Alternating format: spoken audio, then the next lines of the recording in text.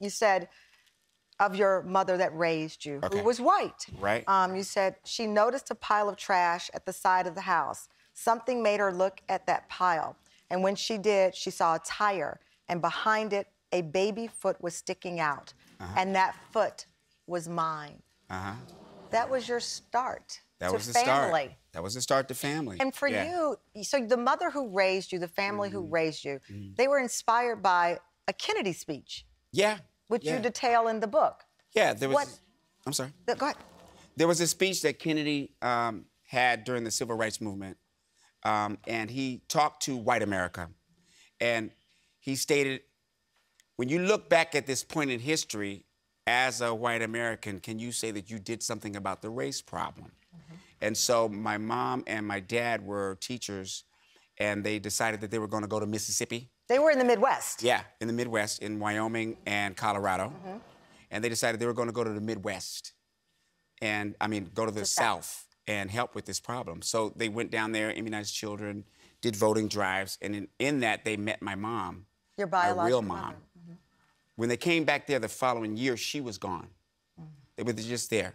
And they said, but we think she left her youngest child at such and such house. So my mother, being nosy, went to see, and that's how she discovered me. That's how she discovered you that day. Can we bring that picture back for a second? You noticed something? Yeah, because that's my mother.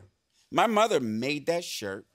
My mother made sure I had that little chain. She tried to give me pick your hair out. Yeah, you know. But that's the thing about her, was she's actually taught me my culture. You know, when in first, So, in first grade, when I first got to school, I raised the Black Power fist during in first grade? Pledge of Allegiance. Okay. So the Pledge of Allegiance, you know, on the flag, I went, you know, like that. You know, I was Colin Kaepernick back then.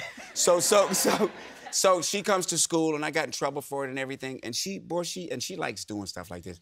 She told the principal, that's all he knows about who he is. You know, when we came to D.C., he learned Say It Loud, I'm Black and I'm Proud by James Brown. Yeah. And he loves that song. So that's who he is.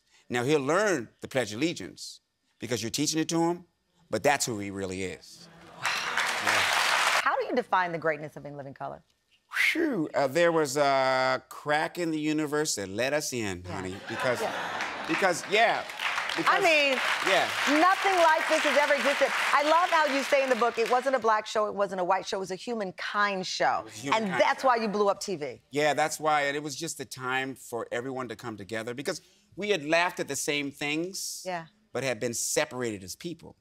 So this is the first time that this is what America really looks like. Which is coming from your childhood, too. I mean, when I think about that, being raised by a white mom and the story there, that kind of embodied the energy of In Living Color, the irony of your own childhood. There's so many stories to unpack, but I tell you one that caught my attention. How did you almost get into a fight with Will Smith? It's in the book. Explain our audience. That's one of the strangest things. Okay. You gonna say that? Okay, all right. It's in the book. Oh, it's in the book. You were doing a movie with Jada Pinkett. You had a kiss scene. Right. So what happened was this. Now, I didn't find out till later why he wanted to kind of fight me. So he came into the trailer where me and Jada were, and he said, I don't appreciate that, man. The kiss scene, which was a part of the movie. That's what happened.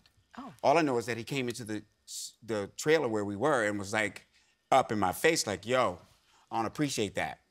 And after a little while, he was like, I need to talk to you. And so I was like, all right, let's go outside and let's talk. And then Jada was like, no, y'all.